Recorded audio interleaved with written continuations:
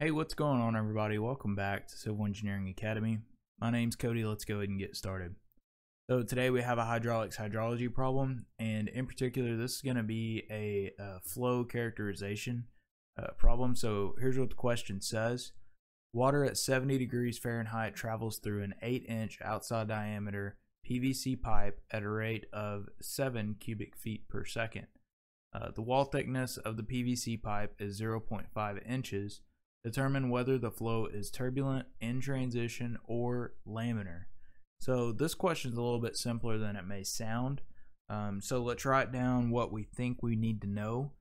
So if you search laminar, you're going to come across sort of like a graph, and it's going to have a bunch of lines on it and stuff like that. But one key component to it is the Reynolds number. So this is RE, and sometimes it can be RN. They kind of interchange sometimes. So we need to find the diameter. You can find some reading material in the PE on page 310 or 312, I believe. 310, 312.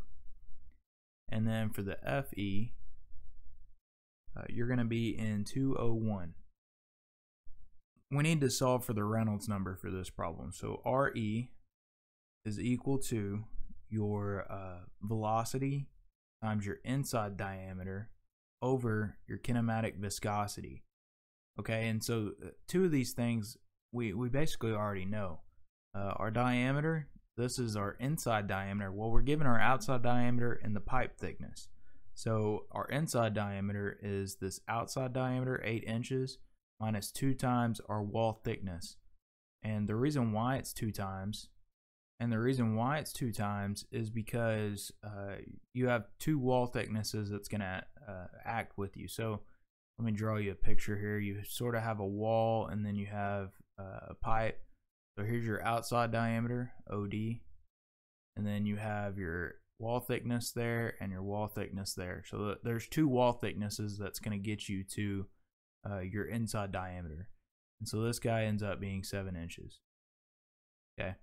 So for your dynamic or your kinematic viscosity, this guy is going to be actually in a chart. So you're going to have to find the 70 degree Fahrenheit water temp, and you're going to have to look under the column that it has for kinematic viscosity, and you end up with 1.059 times 10 to the negative 5, and this is feet squared per second.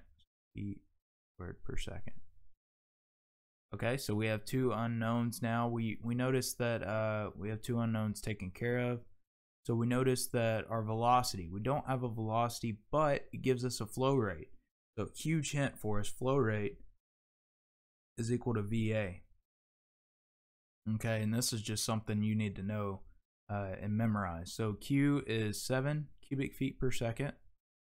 And this guy is equal to our velocity times our cross-sectional area, which in this case is going to be our inside diameter. So water is only going to flow in that portion. It's not going to flow through the walls or anything crazy like that. So we need to find the diameter, or the area of that inner portion. So in this case, we're going to do pi times d, which is 7 inches. Let's convert that to feet real quick and divide it by 12. Pi d squared over 4. Okay, so there's your area. Cross-sectional area. Whenever you solve for V, you end up with 26.19 feet per second. And so now we have all our unknowns for our Reynolds number. So RE is equal to 26.919 feet per second, and we're going to multiply that by our inside diameter, which is 7 inches. So we need to convert that over to feet, 7 inches over 12.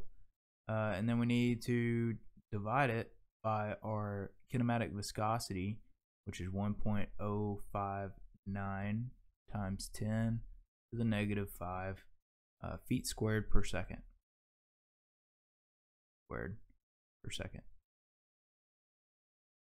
Alrighty. So we notice that this is going to end up unitless because we have feet per second times feet, so that's feet squared per second divided by feet squared per second, so we're doing good. This guy ends up being 1.44 times 10 to the 6th power. A ton of zeros. So this is actually greater than 4,000, and so therefore it's turbulent. So let's see, it's C. So I hope this video helps, and we'll catch you next time.